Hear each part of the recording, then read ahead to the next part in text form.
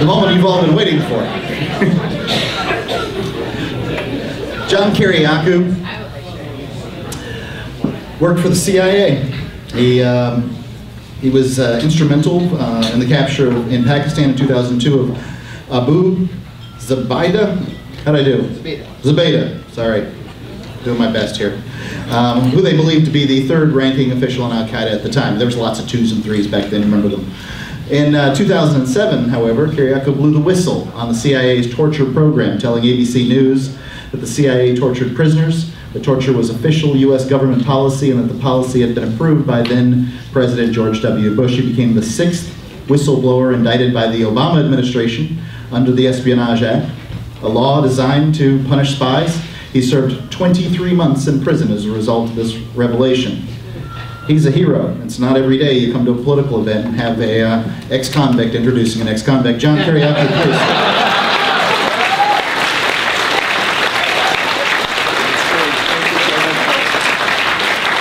Thank you, everybody.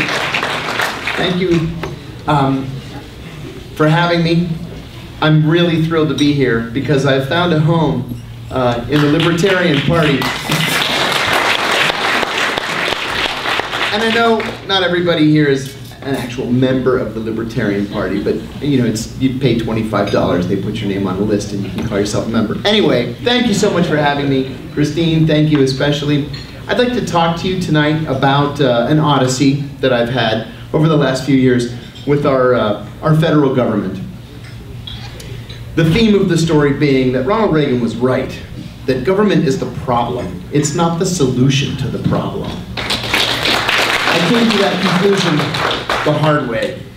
I spent 15 years in the CIA, the first half of my career in analysis on the Middle East, and the second half of my career in counterterrorism operations.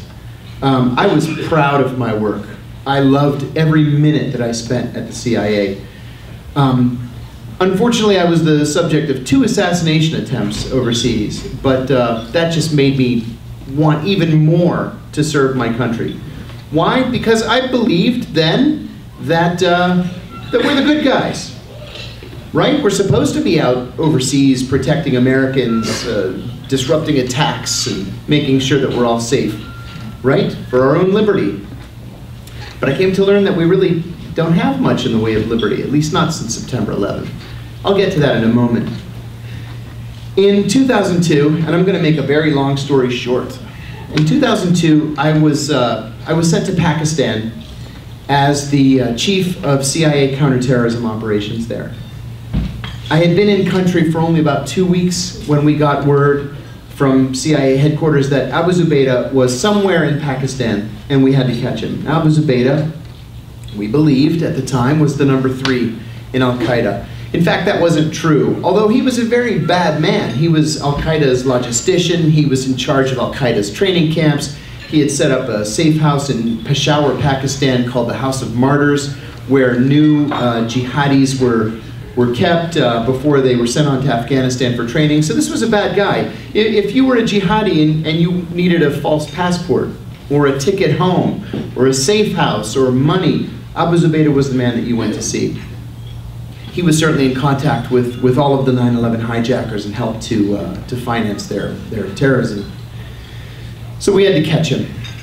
The problem is that Pakistan is the size of Texas, and it has 230 million people. So you get orders to catch him, and what do? You stand on the street corner and just look for somebody who looks to be an Arab. It doesn't work. So I came up with a couple of really bad ideas. Nothing worked. We ended up flying in an analyst, a specialty analyst called a targeting analyst, and he was able to pour through thousands and thousands of pages of documents, and he was able to narrow down Abu Zubaydah's possible location to 14 sites. Again, I'm going to make a very long story short and say that we decided to hit all 14 sites simultaneously one night in March of 2002. And sure enough, Abu Zubaydah was in one of the sites. Now, he tried to escape. And so he climbed to the roof of his safe house and jumped to the roof of the next door house in order to climb down and run away. He and two cohorts did this. One was his bodyguard, one was a Syrian bomb maker. Now there was a Pakistani policeman standing on the ground in between the two buildings, and as each man jumped, he shot them. And the Syrian bomb maker he killed instantly. Abu Zubaydah was shot in the thigh, the groin, and the stomach with an AK-47. And the bodyguard was shot right through the center of his femur. He ended up losing the leg. I heard these shots from a nearby safe house where I was holed up waiting for all 14 teams to let me know how things were going, who they were catching.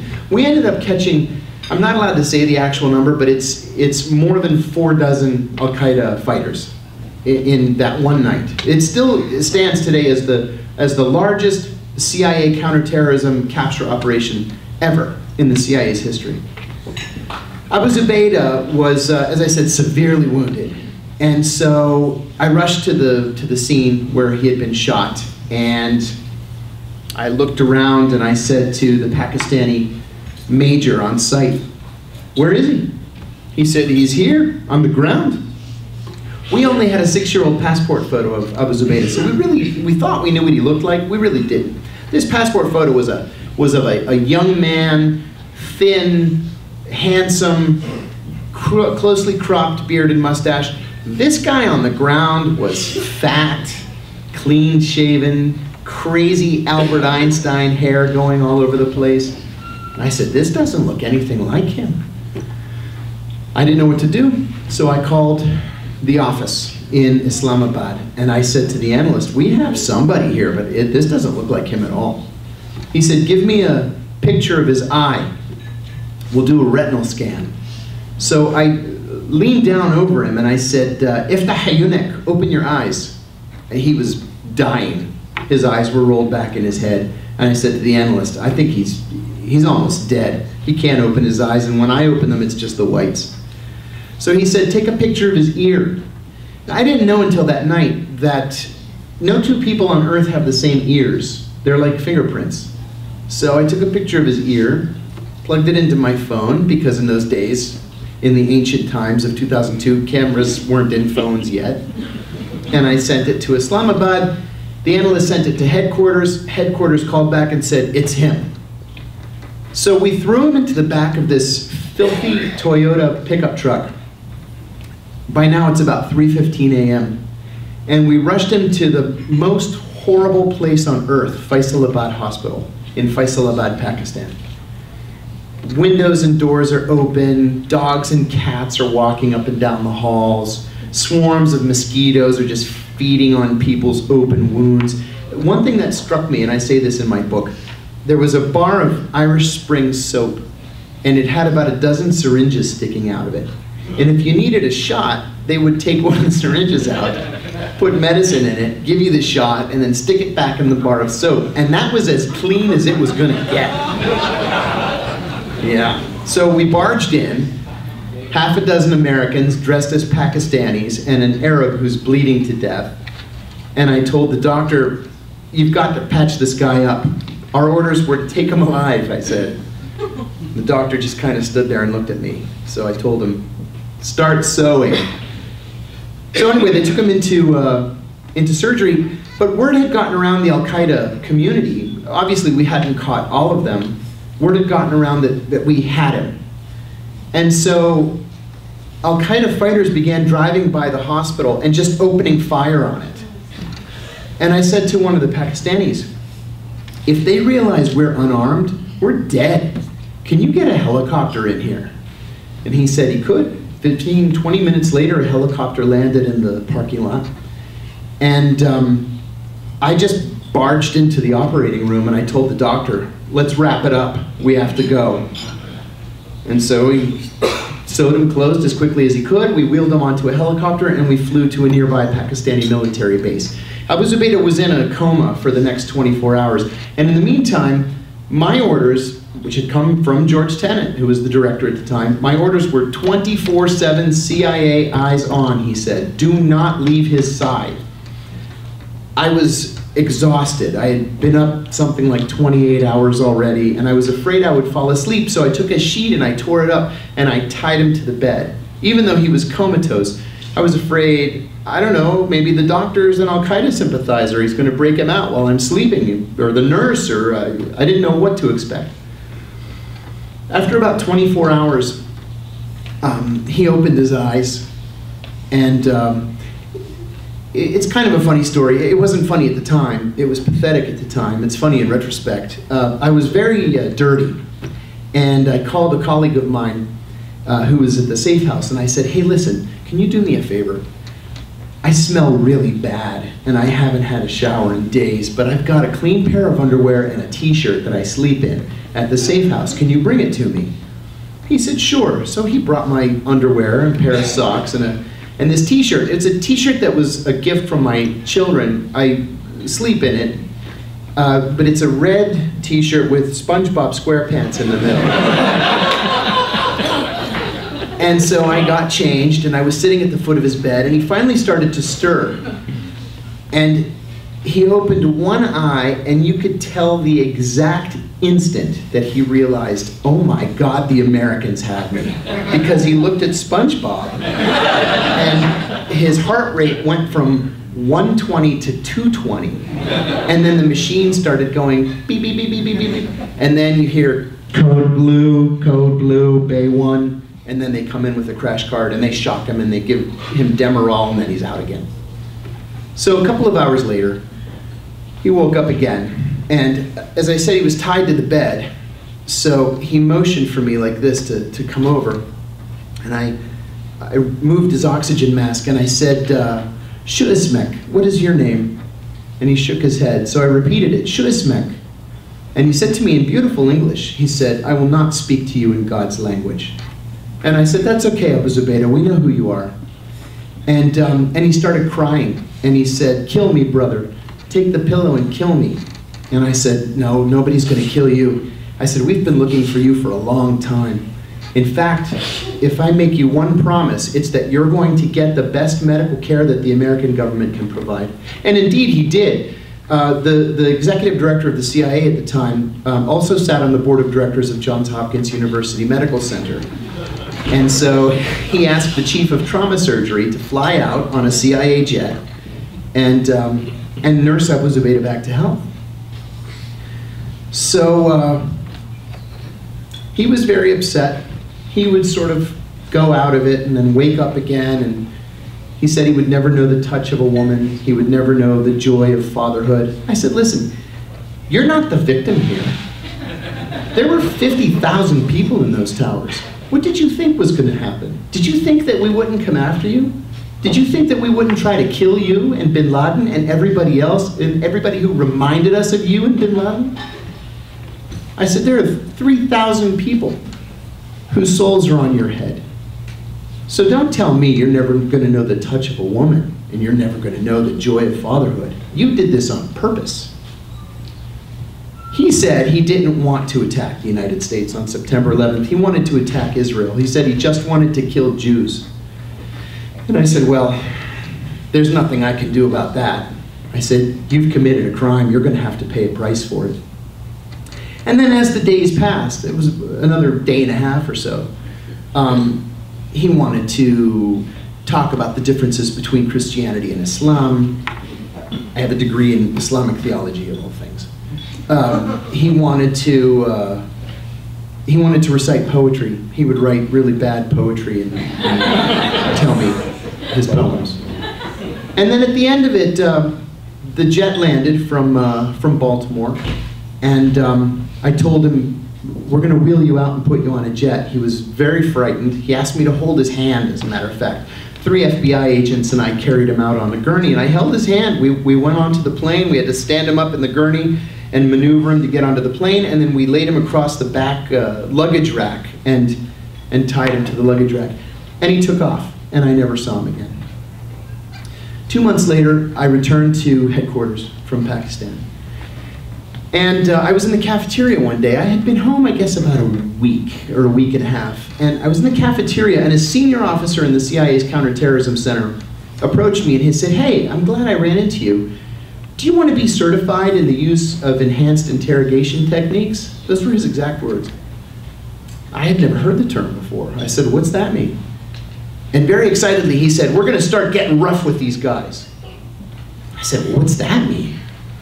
And he outlined to me these 10 different techniques that were in the process of presidential approval.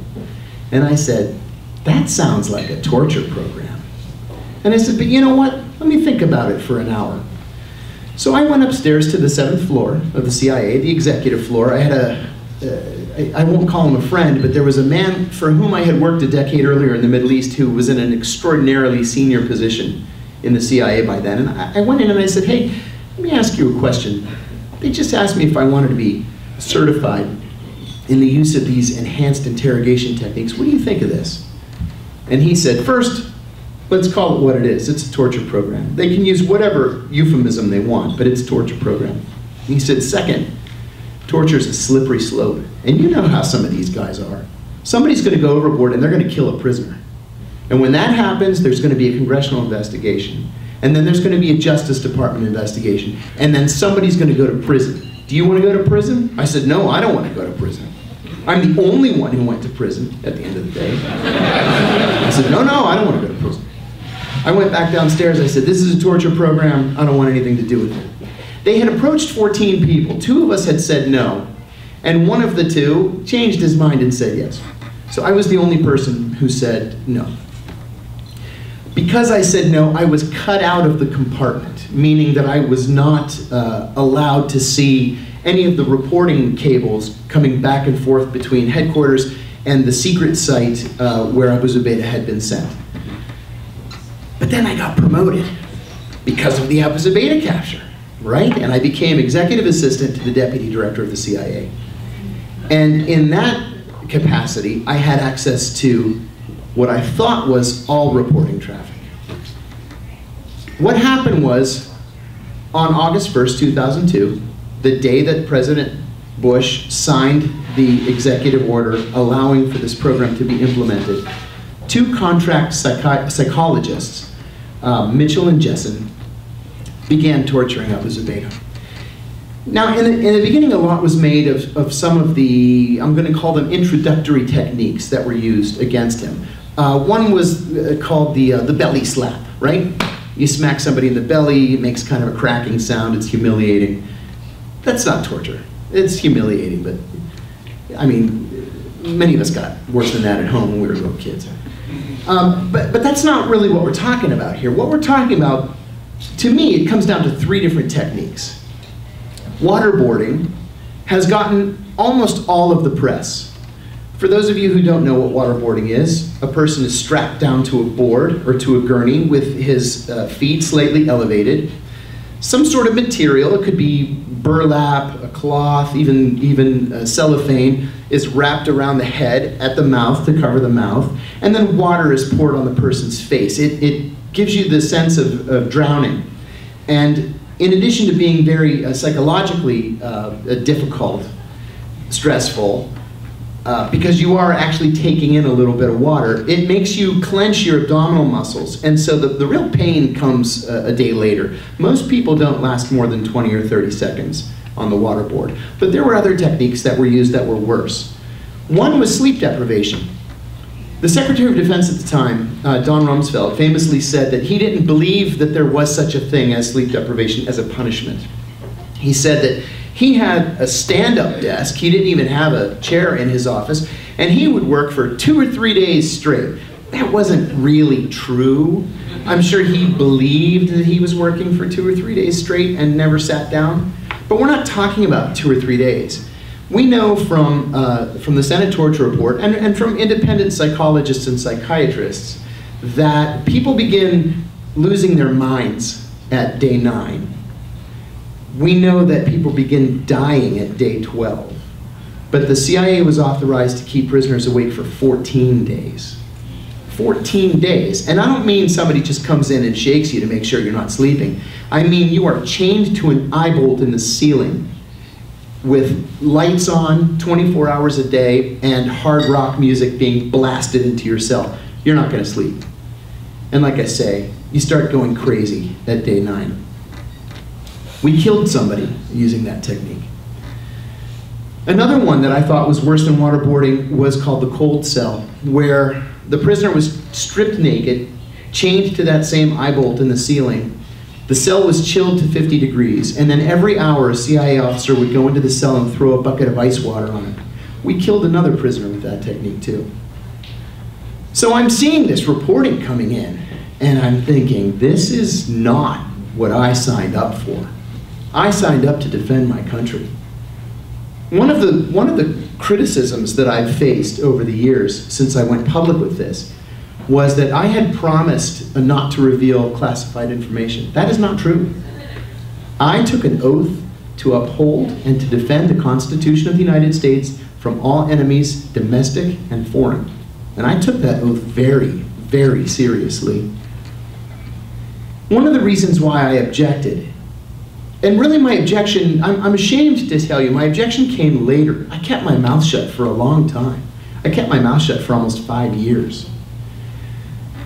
But one of the reasons why this was so upsetting to me was that we weren't getting anything out of it.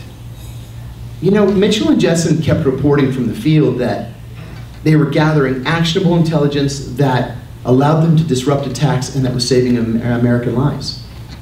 What information? I mean, I had access to everything. I'm not seeing any information coming from these people. All I see is a reporting cable saying, Abu Zubaydah was waterboarded again this morning. I should add, he was waterboarded 83 times. Okay, not once or twice, 83 times. Khalid Sheikh Mohammed, as bad a guy as Khalid Sheikh Mohammed is, the mastermind of the 9/11 attacks, was waterboarded 147 times and gave us almost nothing. So we get these cables that we waterboarded him, you know, 6 times this morning, and first he cried, and then he vomited, and then he had a seizure and passed out. Okay, first of all, that's torture. Second of all, so what did we get out of it? It doesn't work. It didn't help us gather anything. Now, we know all this now because of the Senate torture report and because of the release of the CIA Inspector General's report on the program. The program was flawed from the very beginning. But again, I kept my mouth shut. I left the CIA in 2004, and I went to work in the private sector. In 2007, December of 2007, I got a call from Brian Ross at ABC News. And he said that he had a source who said that I had tortured Abu Zubaydah. I said, that was absolutely untrue. I was the only person who was kind to Abu Zubaydah. I said, I have never laid a hand on Abu Zubaydah or on any other prisoner. And God knows, I had the opportunity to lay my hands on a lot of people. And he said, old reporter's trick, which I didn't know at the time because I didn't know anything about journalism. He said, well, you're welcome to come on the show and defend yourself. I said, I'll think about it. Later that week, President Bush gave a press conference in which he looked directly into the camera and he said, we do not torture. Well, my wife was also a CIA officer. And she and I looked at each other and I said, he is a bald-faced liar. But again, it's not up to me, up to John Kiriakou to go tell people that the president's a liar.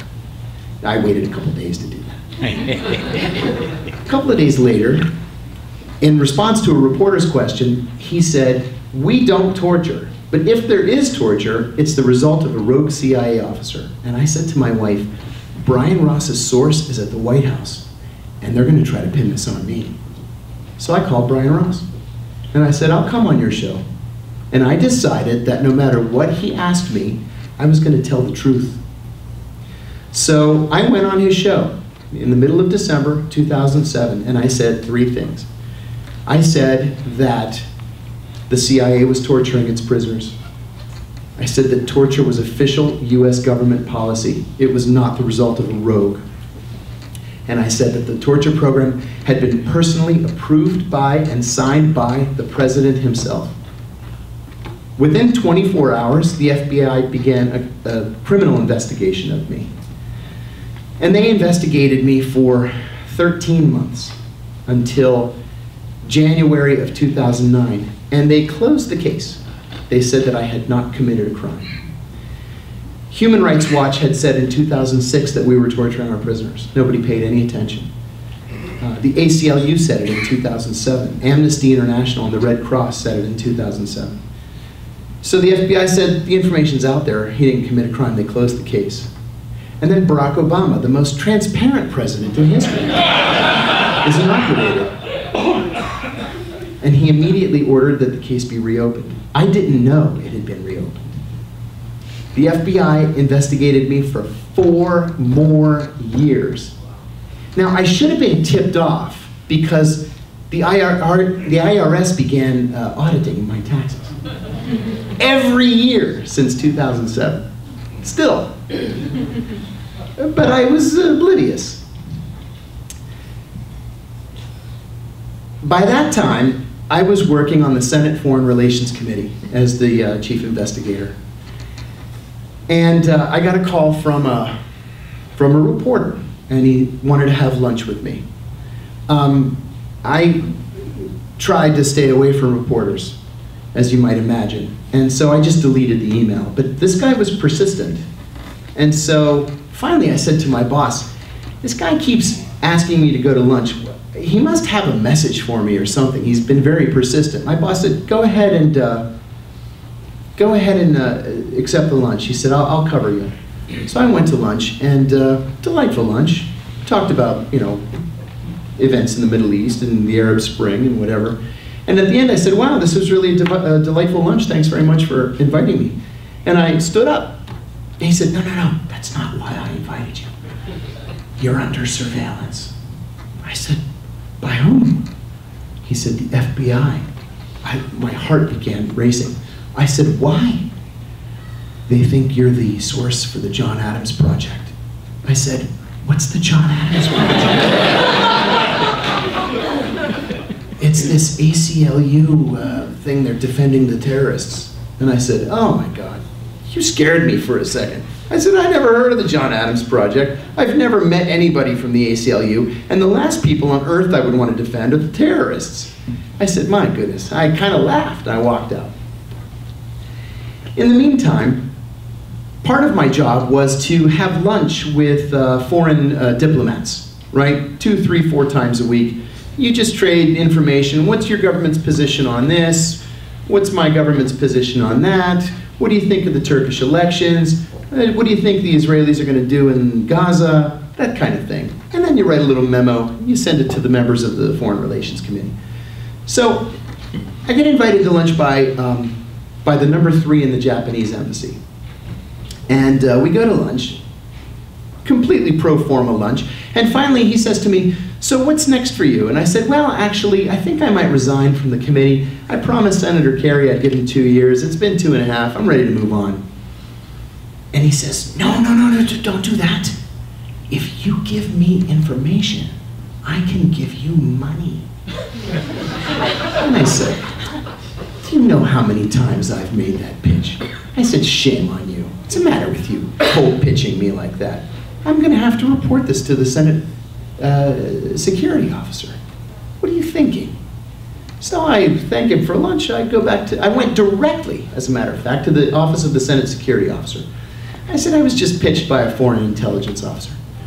He said, is it that damn Russian again? I said, no, it's Japanese of all things. Japanese. He said, well, yeah, the Japanese, sometimes they want to know what we're doing with regard to trade.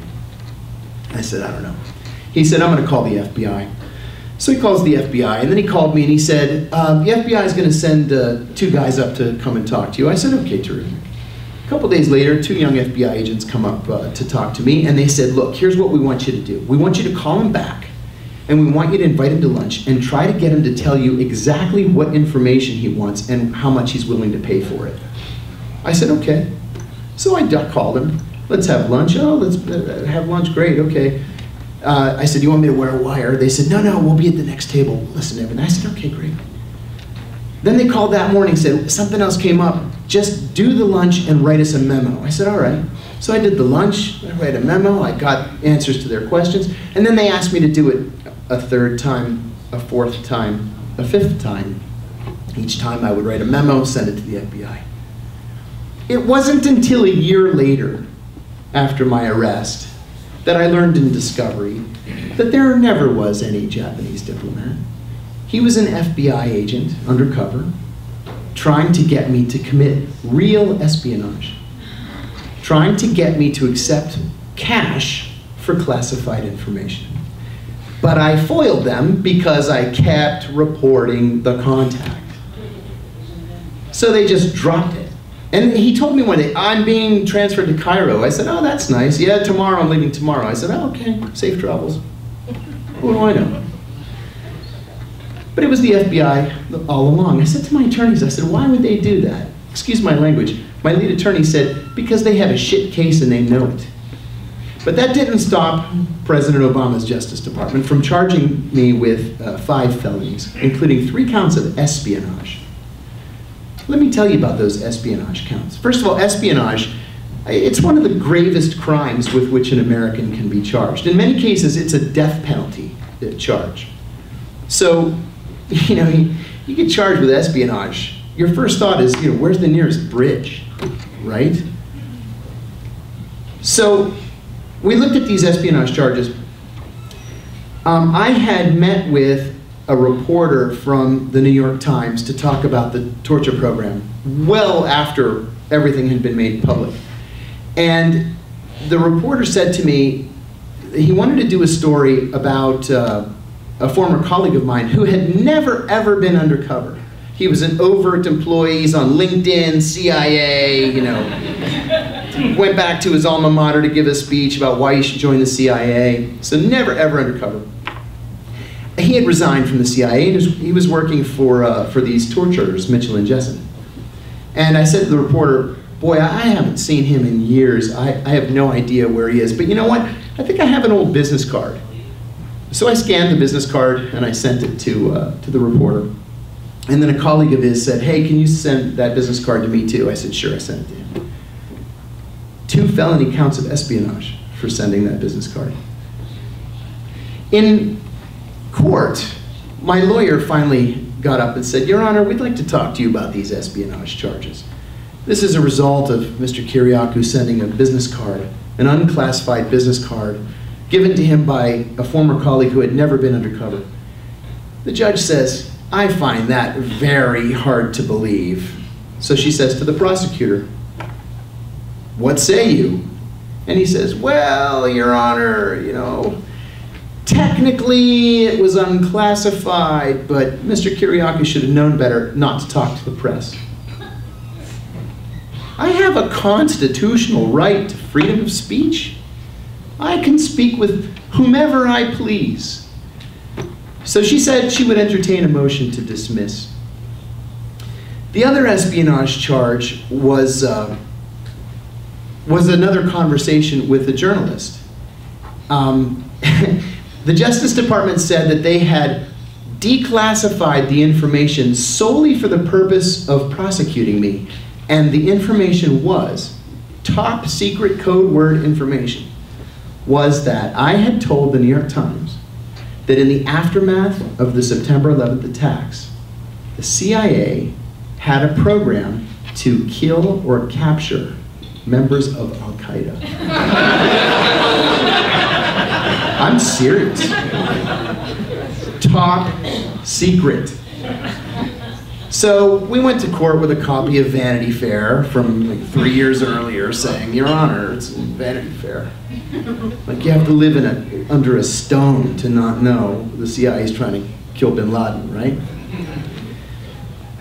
I hadn't committed espionage, and those charges were dropped. They charged me with making a false statement. I've never really been clear as to exactly what the false statement was supposed to have been. They threw that out too.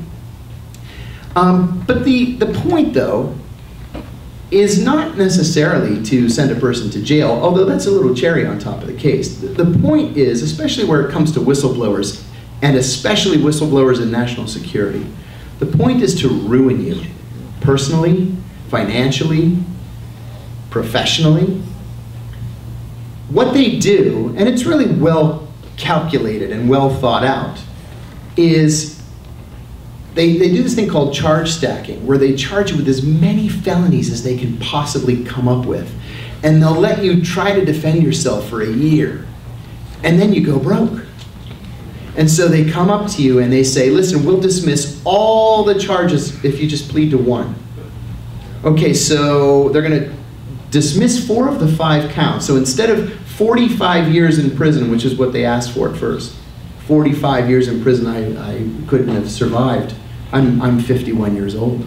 I couldn't survive 45 years in prison. I have 5 children at home. Or 23 months. What do you want to do? You want to roll the dice? I had given my attorneys everything I had, literally. We even sold our furniture at home. I gave them $150,000. Forgive me for flacking a book in the back, but I still owe my lawyers $880,000. And the feds took my pension, which is just standard, you know, in any national security case, they take your pension. 19 years of proud federal service. Anyway, so this is the choice. Well, I turned it down. I said they can keep their 23 months. I'm going to go to trial. I didn't do it anymore. It was short-lived. My lawyer called me, and his exact words were, "You stupid son of a bitch, take the deal." His exact words. Another of my 11 attorneys, the one who I liked and trusted the most, came over to the house that morning and he said, listen, if you were my brother, I would beg you to take this deal. He said, this can be a blip in your life or it can be the defining event of your life. Make it the blip. And so reluctantly, I said, I'll take the deal. Went into court for sentencing in October of 2012, right? 2012. And I stood up at the lectern and the judge said, how do you plead? I said, I'll change my plea to guilty. And she said, did you commit this crime on purpose? And I said, no, I did not. And she said to my attorney, I think you need to have a word with your client. So my attorney says, you have to say you did it on purpose. I said, but I didn't do it on purpose. But if you don't say that you did it on purpose, you don't get the deal. And I said, all right, I did it on purpose. And she says, I find you guilty. Sentencing is scheduled for January the 28th. So I went in January 28th and she said, you are not a whistleblower. There are no national security, how did she say it? It was something about, in national security there's no such thing as a whistleblower. They're only leakers. You're a leaker. And she said, you know, it was funny, when I took the plea, she said that she thought that the 23 months was, her words, fair and appropriate. And then at the formal sentencing hearing, where the court is jammed with every national security reporter in Washington, she said, if I could give you 10 years, I would give you 10 years. And I thought, well, that's not what you said when the courtroom was empty 3 months ago, but all right, you can't give me 10 years, so I went to prison. I'm going to tell you one other quick thing about prison. One of my lawyers warned me that the FBI was quite upset that I only ended up with 23 months. Quite upset indeed. And he said, what the FBI does, and they do this in mafia cases all the time, is they're going to try to put a rat close to you. So don't trust anybody. I was in prison 6 weeks. And I lived down the hall from an Afghan pharmacist who had an OxyContin problem and was doing 5 years. Nice guy.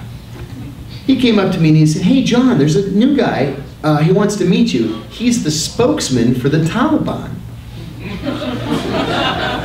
I said, I don't want to meet any spokesman for the Taliban. He said he knows you. I said, are you talking about that idiot from New Jersey who was running around telling all the newspapers he was the spokesman for the Taliban? Yeah, he's from New Jersey. I said, I don't want to talk to this guy. He said, okay, I'll tell him. A day or two later, I was out on the yard, walking around the big track, and this obviously Afghan guy with a beard down to here is walking toward me like this with his hand out, and I put my hands up instinctively because I thought, the FBI is out here in the woods somewhere with their long-distance cameras to say, look at Kiriakou, he's conspiring with the Taliban. So I put my hands up and I said, "Don't touch me." And he said, "Oh, come on, man, we have so much in common." I said, "We have nothing in common. I spent half my adult life trying to kill people like you."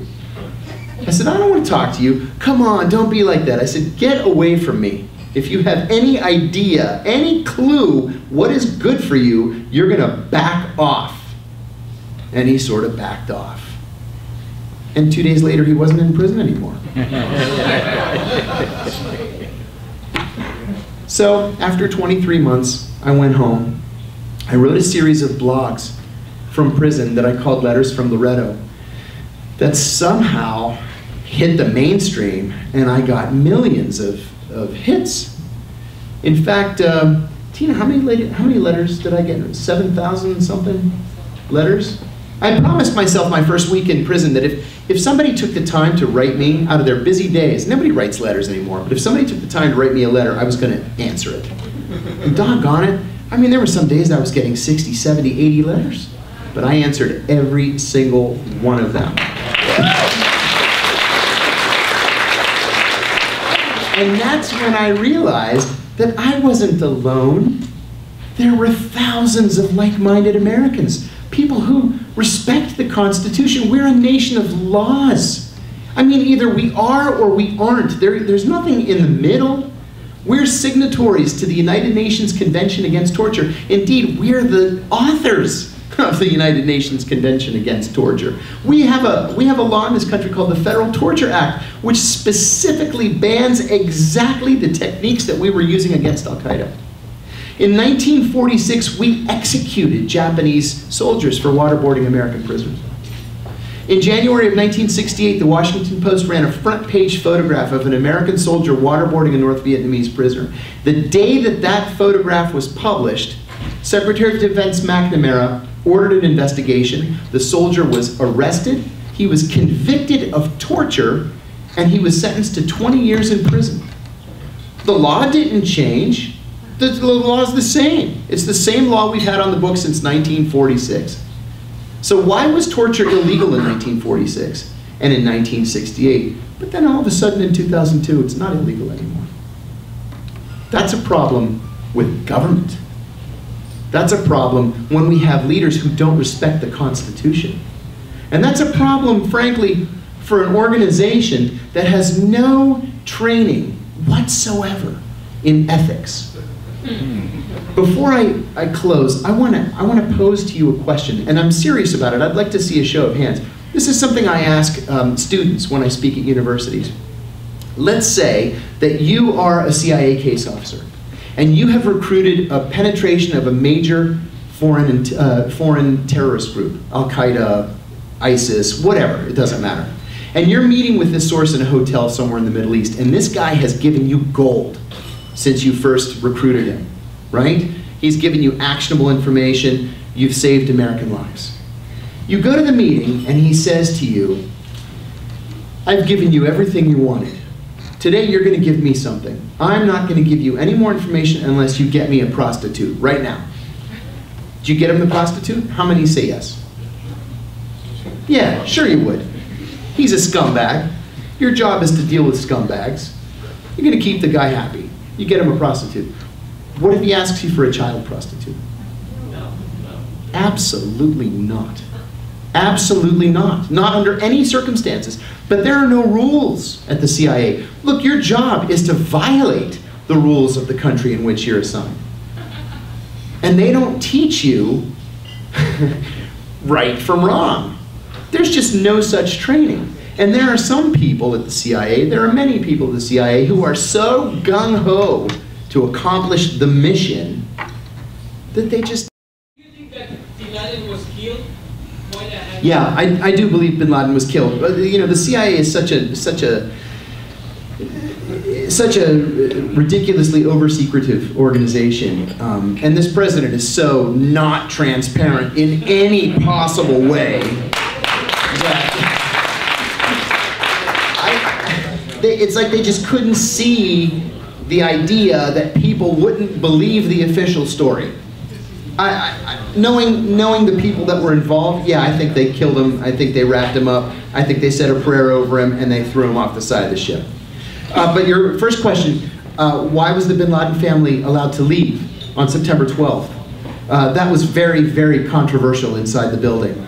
In fact, most of the members of the bin Laden family that were in the United States were at Disney World that day in Orlando. And President Bush was the one who made the ultimate decision. He said that he didn't want the bin Laden family members to be physically attacked, that the bin Laden family was an honorable family. They had one rogue member, one black sheep, and that it was better to just load them all onto a private jet and get them the hell out. And that's what he did. And he's never apologized for it. Yes, sir? What are your thoughts on whistleblowers Edward Snowden and Private Manning? Yeah, that's a little bit of a tough one for me. Well, it's not on Snowden. Snowden, there's a legal definition of whistleblowing. It's bringing to light any evidence of waste, fraud, abuse, illegality, or threats to the public health or public safety. Both of them did exactly that. I think Ed Snowden has done the country a great national service. I really do. We would have no idea that our government is spying on us if Ed Snowden hadn't told us. Now, it's even, not only is it illegal for NSA to spy on Americans or US persons, that's anybody in the United States on a green card, it's even a part of NSA's charter. One of my attorneys is a constitutional attorney and a big muckety-muck in the Libertarian Party, Bruce Fine, one of our finest constitutional scholars. And Bruce says it's also a violation of posse comitatus. There's some very serious constitutional issues here that, like I say, we wouldn't have had any idea about if Ed Snowden hadn't told us. Bradley Manning meets the legal definition of whistleblower. I think that she went about it in kind of a roundabout way, but what she revealed was war crimes. That's really what it comes down to, is war crimes that weren't prosecuted. And so, you know, if I had been Bradley Manning, I wouldn't have leaked every, you know, diplomatic cable for the last 18 years, but... That's Hillary's job. That's right. That's right. Yes, sir. So I just want you to be a little bit more precise on one point you made. Okay. As you were talking about the two waterboarding victims, the second one, I forget the name exactly. Oh, Khalid Sheikh Mohammed. Yes. Yeah. And you said that we got almost nothing from that. Yes. And so that would imply we got something. Yes. What Khalid Sheikh Mohammed gave us was the command structure of al-Qaeda cells in Europe. And that allowed us to pass the information to liaison services. But again, you know, the FBI has been interrogating prisoners for generations, and they haven't been waterboarding anybody, and they get quality information by establishing a rapport with a prisoner and having a civil conversation with them. So that last part you just said implies that you believe that we would have gotten that intel anyways. Absolutely. Okay. Yes. Absolutely. Right. You know, I'm glad you brought that up, because I want to make a black and white statement here. Torture is wrong under any circumstances. It's not legal. It's not Christian, and it has no place in American policy. I feel very strongly about it. Yes, sir.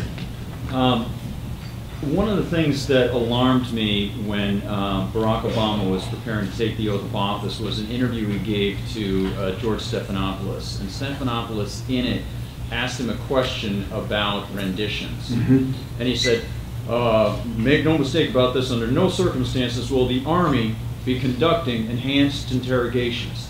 And as anybody who watched it said, what are you talking about? It wasn't the Army at all. It was the CIA through proxies. That's right.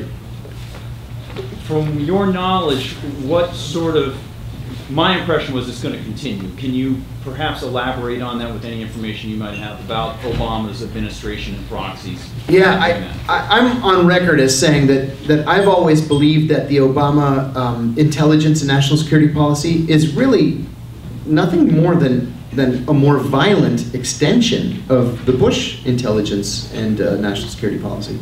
The only difference is that Obama has killed way, way more people with drones than Bush ever did. Yeah, Nobel Peace Prize, that's right. That's right. It's my understanding that absolutely nothing has changed with regard to renditions. And not just renditions, but extraordinary renditions. And there's a difference. If you're an Egyptian, let's say, and I catch you in Pakistan, and you have no passport and no plausible explanation for what in the world you're doing in an al-Qaeda safe house in Pakistan, you're going to be sent back to Egypt. Okay? You're an Egyptian. That's a rendition. But if you're an Egyptian and I catch you and I send you to Morocco or Syria or Libya and don't tell anybody, that's just not legal. It's just not. You know, there's a kind of a famous case of Maher Arar, Dr. Maher Arar, a Canadian citizen, right? Maher Arar had flown back to the United States after visiting family in the Middle East. He was at Kennedy Airport. The FBI pulled him off the plane at Kennedy Airport at the gate, turned him over to the CIA, and the CIA sent him to Syria. And he was tortured mercilessly for 18 months. And finally the Syrians came back and said, "We think this is the wrong guy." And I can tell you, and I've said this on Canadian television too, there were many of us in the CIA who were telling our superiors, this is the wrong guy. This guy has a similar name, but this Maher Arar, he's just a professor at some university in Toronto. He sued both the US government and the Canadian government. Like any national security suit against the CIA, it was thrown out on national security grounds because to defend themselves, the CIA would have to reveal classified information. Oh my God, they can't do that. He did win $6 million from the Canadian government. And he said in April, all he really wanted from the American government was an apology. But it's policy that we don't apologize to anybody. We did the same thing to a greengrocer in Germany, Khalid al-Masri. Talk about bad luck. Khalid al-Masri was a naturalized German of Egyptian origin. He had an argument with his wife one night, and he decided he needed to get out. He got on a bus, and he went to visit his brother in Macedonia. The name al-Masri in Arabic means the Egyptian. There are about 1 billion people named Khalid al-Masri, right? Well, we get word at the CIA that there's somebody named al-Masri, not even Khalid. There's somebody named al-Masri who wants to blow up the American embassy in, I forget where, Albania or something. And then we see, oh my God, there's this guy, Khalid al-Masri, he's on the bus. He's on his way to Albania. So we asked whatever government it was, the Serbs or the Macedonians or whomever, stop the bus, get this guy off. We sent him to the Middle East. The guy's tortured for almost 2 years. He comes out of it completely radicalized. Beard down to here, clutching the Quran, death to America. This guy was completely innocent. We were the ones who radicalized him. We were the ones that asked our friends and allies to torture him. That's extraordinary rendition. That should be, it is illegal and it should not be policy. There's a gentleman in the back. Yes, sir. Why did Barack Obama decide to prosecute you for something that happened during the Bush? You know, I've struggled with that. The question was, why did Obama prosecute me rather than Bush? I mean, rather than Bush prosecute me. Sorry. Bush too. I've struggled with that. I will say, I still have some friends at very senior levels at the CIA. I have friends at the White House. I actually have a meeting with the Vice President scheduled in August. Make sure he keeps his hands to himself. I'm going to ask him to ask the President to pardon me. I know my chances are pretty much nil, but I have to try. But my friends have told me, my friends in these senior positions have told me, that it really wasn't the President, it was Eric Holder. That Holder decided to begin this Nixonian war on leaks. And they decided early on not to make any differentiation between leakers and whistleblowers. And so they came after people like Tom Drake. Tom Drake was here, what, a couple of years ago? Yep. Tom Drake is an American hero. Yep. An American hero. But they told him he was going to die in prison. You know, he is still on the FBI's website, along with the picture of bin Laden and Khalid Sheikh Mohammed and Tom Drake as threats to America. Well, it's the Justice Department that's the threat to America. So I always believed that it was Eric Holder that was really pushing it. I'll tell you a very Washington story too, and then I apologize, it's almost 9 o'clock, I'll go back to the table. A very Washington story. I was a witness in the Scooter Libby trial. I just happened to be in the room one day when he flipped out like a crazy person. And so I was called to testify. I was CIA officer number 4. So, yeah, because I was still undercover at the time. So, my attorney was a fellow by the name of Lanny Brewer. Lanny Brewer was Bill Clinton's attorney during the impeachment. Well, fast forward to 2012, Lanny Brewer's the Assistant Attorney General. And the day of my arrest, Eric Holder calls a press conference. And there's Lanny Brewer standing right behind him, announcing my arrest, right? This arch criminal, espionage charge, 45 years in prison. And I said to my wife, that son of a bitch, Lanny Brewer, look at him standing there behind the Attorney General. I said to my lawyer, isn't that a conflict of interest? My own attorney's prosecuting me? He said, well, it's Washington. So I get out of prison, and a good friend of mine and I are talking about my pardon application. And my friend says, you should call Lanny Brewer. I said, Lanny Brewer's not even going to take my call. He said, no, he's a good guy. I said, Rich, the guy oversaw my prosecution. You should call him anyway. So I call him. I still have his cell phone number. I call him. Oh, his secretary says, he's out of the country. I said, well, I'm a former client. I just wanted to say hello, and I have a question for him. 5 minutes later, my phone rings. John! I said, Lanny, how are you? John, he says, I want you to know, as soon as I heard they were going after you, I recused myself. I said, bullshit, Lanny. I saw the press conference, you're standing right next to the Attorney General.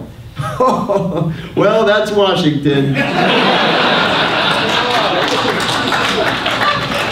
The last thing I'm going to say, and as God is my witness, this is the truth, and you can ask my sister. I live in Arlington, Virginia. My next door neighbors, 2 Harvard Law School graduates. He is an assistant U.S. attorney in the Justice Department's National Security Division. He was on the prosecution team. My next door neighbor is prosecuting me, right? His wife works for Aiken, Gump & Strauss and was on my defense team. So the night of the day of my arrest, the doorbell rings. I open the door rather. And he says, John, I'm sorry, no hard feelings. I said, no, it's all right, Matt. I said, I get it, we live in Washington. And his wife is standing behind him and she says, this is bullshit, John. We're gonna fight this thing, we're gonna fight it. I said, all right. And we did, we fought it. But that's Washington. It's ugly, it's mean-spirited, it's House of Cards come to life. I can't watch House of Cards. No. I can't, because that's Washington. That's Washington. Anyway, thank you so much. I'm going to send you back. Thank you.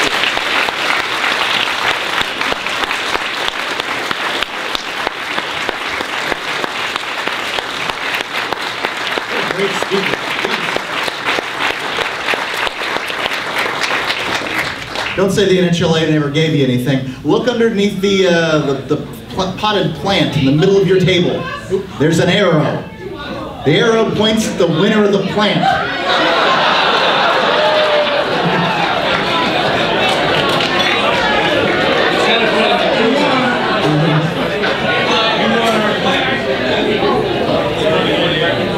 And all of you win one of the envelopes that's on the table. You can take it and make sure you mark NHLA PAC, put your information on.